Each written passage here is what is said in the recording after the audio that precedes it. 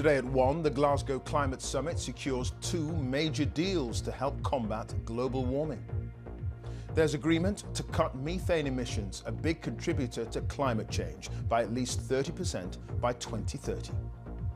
And a deal to reduce the deforestation of the world's main woodland areas.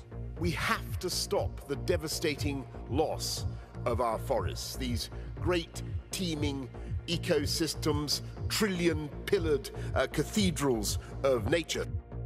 We have a special report from Brazil where destruction of the rainforest helps local people survive.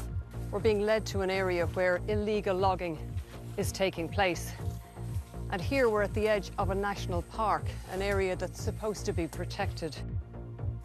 Our other main stories this lunchtime.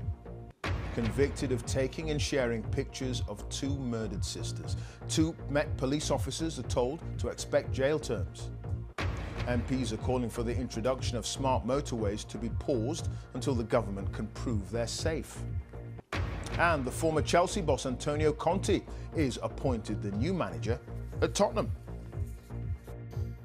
Coming up in sport on the BBC News Channel, looking to boost their semi-final hopes ahead of playing England, South Africa bowl out Bangladesh for 84 at the T20 World Cup.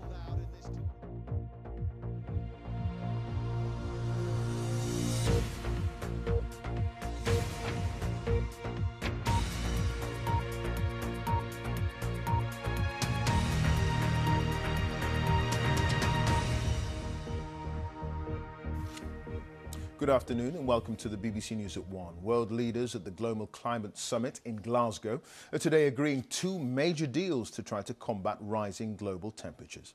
The first covers methane emissions and the second is on deforestation. The agreement on methane